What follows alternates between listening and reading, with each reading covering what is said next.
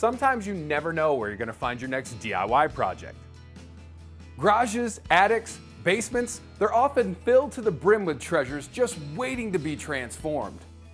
This nightstand has seen better days, but furniture and paint expert Amy Howard is here to bring them back to life.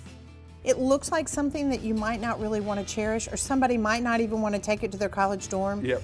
We're going to rescue and restore it and make it something that you're going to want to cherish. And Amy, that is your specialty. I can't wait to see what you're going to do with this nightstand. I like thinking about, where's this piece going to go? How am I going to use it? In this, I think it would be great in a little boy's room. Yes, it would. That's part of the reason for my color selections of Brooks Gray and Vintage Affliction. We don't have to strip it, we don't have to sand it, and we don't have to prime it with anything. Wow, really? Yes. You know, using the one-step paint, which is a chalk-based paint, makes it so easy. I'm going to use two different colors here, one for the inside and one for the outside of the cabinet. And then I'm going to finish it off with some wax.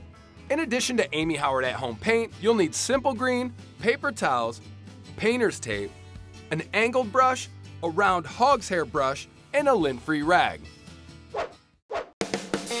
What is the first step of the project? We need to clean the piece. You can only imagine where it's been. Yep.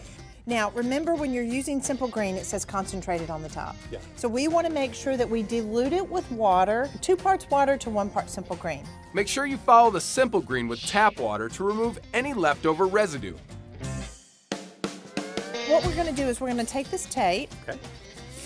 And because we only want to be painting the inside of this piece, let's go in and put our tape here all the way around so it's protected.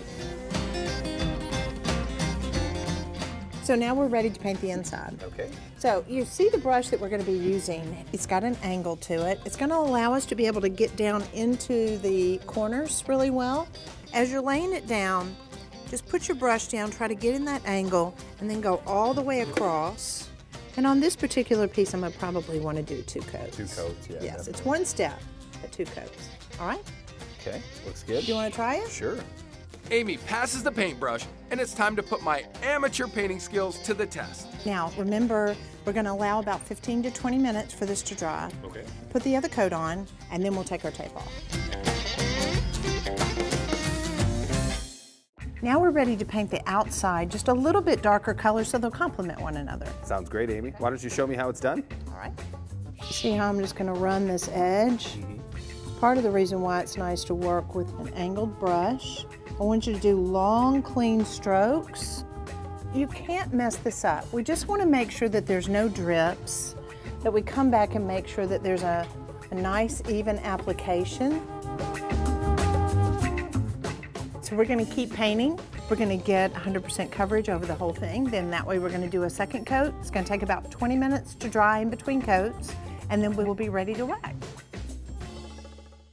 Amy, I can't believe this is the same nightstand we started with. I know, it's pretty crazy.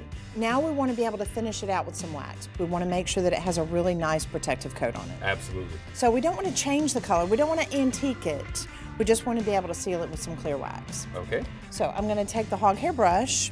I'm going to load it up into the wax. I'm just going to offload a little bit on here. You're going to be able to see it, and it looks kind of white as it's going to go on, but when you buff it, you're not going to see it anymore. Do you see the sheen already that's taking place? Yep. It's going from matte to having a little sheen on it. You ready to try? Sure. After we let the wax dry, it's time to buff it out with a lint-free rag. You know what, Amy?